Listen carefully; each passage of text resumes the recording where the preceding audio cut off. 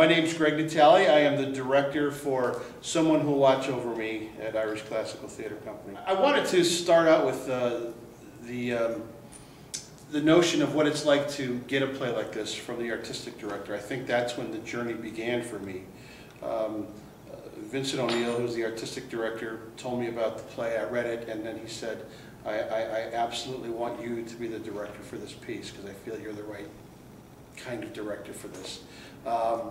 And I was thrilled because I felt like I was the right kind of director too. And the actors have to have an extreme personal connection to the world that the character is living in. And that's the kind of work that I teach all day long. I'm an acting teacher as well by day.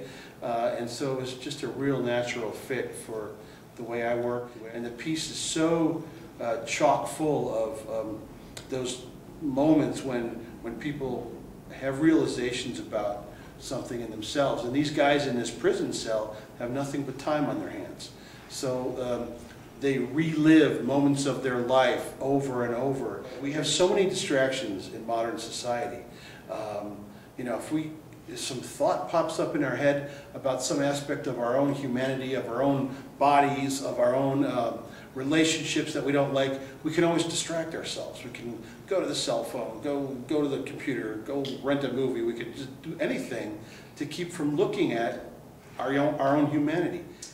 The men have nothing to do except talk to each other, and even that, if you can imagine being in the same place with 3 other people for month after month after month, conversation's going to get pretty thin, and there will be a lot of time to be introspective. So the characters bang into a lot of parts of themselves that they have now had a long time to think about. And you know, a lot of the bad stuff that they don't like about what they did with relationships outside prior to when they were brought into that cell, it rears its ugly head and they have to work their way through it.